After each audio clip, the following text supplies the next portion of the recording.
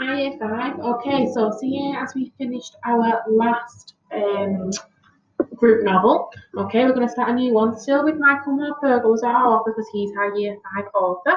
Okay, this one is called The Last Wolf, as you can see. Okay, so have a little think, maybe make some predictions about what you might think it'd be about.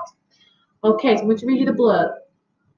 I shall call you Charlie, for you are bonny and a prince among wolves. When Robbie McLeod finds an orphaned wolf cub and vows to take care of him, it is the beginning of an adventure that sweeps boy and beast from the highlands to the high seas and beyond. Award-winning author Michael Morpurgo creates a spellbinding story of bravery and loyalty brought vividly to life by Michael Forman's stunning black and white illustrations. Okay, so I, for one, I'm looking forward to getting started with this. Okay. Chapter 1, Maya's Newfangled Machine. You're an ostrich, Grandpa, Maya told me, sitting herself down on my bed and peeling an orange for me. And why is that then? I asked her. Because whenever you see something you don't like, you just bury your head in the sand and pretend it's not there. It was an old argument between us, not that you'd call it an argument as such, more of a tease. But whatever it was, I knew that sooner rather than later she was going to wear me down. Maya was determined to drag me into the 21st century whether I liked it or not, and now she'd found the perfect opportunity. You've got nothing else to do, Grandpa, she went on. You're bored out of your mind. Why not try it? At least, I'll come in and teach you, if you like, every evening. Won't take long. It's easy peasy. Nothing to be frightened of. I'm not frightened, I replied. I just don't see the point of all these newfangled machines, that's all. Like I said, you're an ostrich. Here. She gave me my orange. Eat. It's good for you, she said.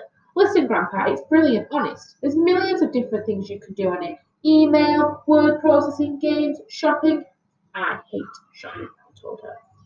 You're a grumpy old ostrich too, she said, bending over to kiss me on the cheek.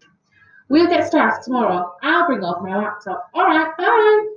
And she was out the door and gone, ignoring all of my protests. She had won. All this came about because I'd been ill. Just flu at first, but then it became pneumonia. The doctor, who's a good friend of mine as well as my doctor, wagged his finger at me and said, Now you listen to me, Michael McLeod. This is serious. You're no spring chicken anymore. You've got to stay in bed and in the warm. No more gardening, no more golfing, no more fishing. You've got to look after yourself. So cooped up in my flat for weeks on end, I had become, as Maya had so rightly diagnosed, bored out of my mind. Maya was 14, my eldest granddaughter and the apple of my eye. She was always popping in to cheer me up, bless her.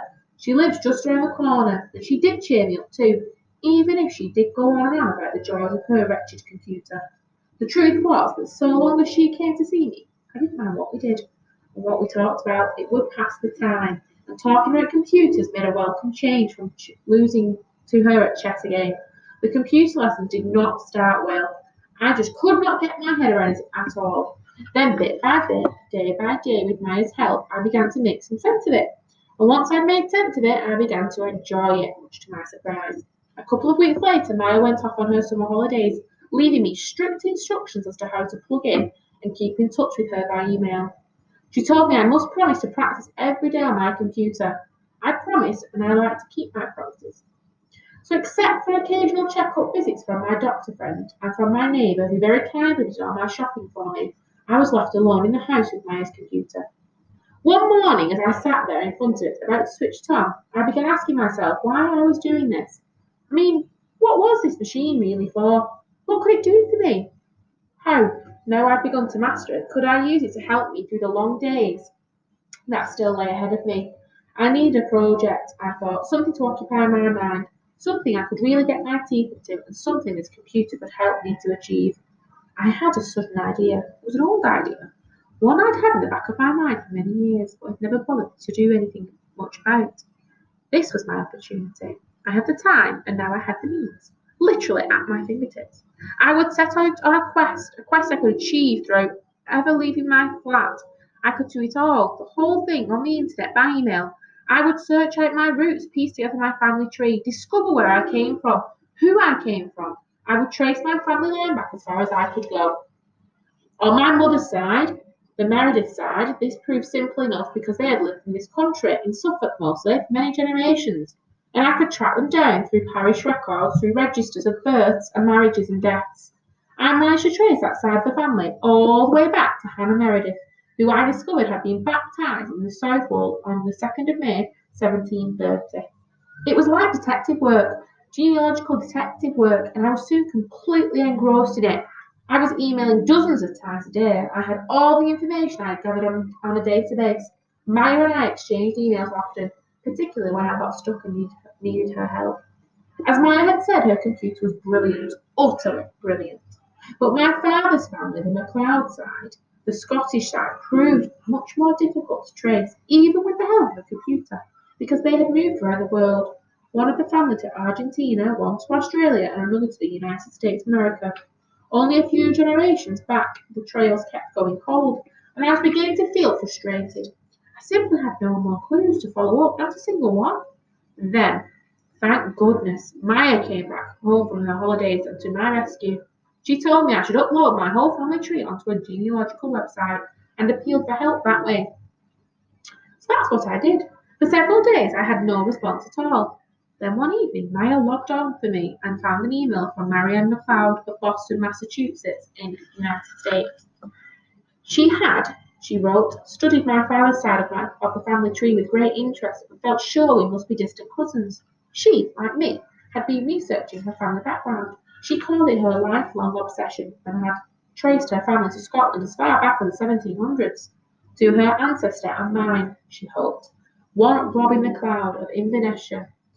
Quite by chance, she had recently discovered, hidden away amongst her family papers, Robin MacLeod, Last Will and Testament. It's the most wonderful story I've ever read. I've scanned it into my computer. Would you like to see it? Would I? I emailed back to her at once. Greetings, distant cousin. I can't wait. Maya was as excited as I was now. There was no reply until nearly 24 hours later. Maya was there beside me when I first read it. One glance told me that it had been worth waiting for. As I read, my heart in my mouth with excitement, I knew that my quest had been achieved, that with the help of Maya's newfangled machine, Maya and I discovered something quite wonderful, as wonderful as any Holy Grail. I was reading the last words in his own handwriting of my great, great, great, great, great grandfather. He was speaking to us from across the ages. Oh, I feel it's going to get good.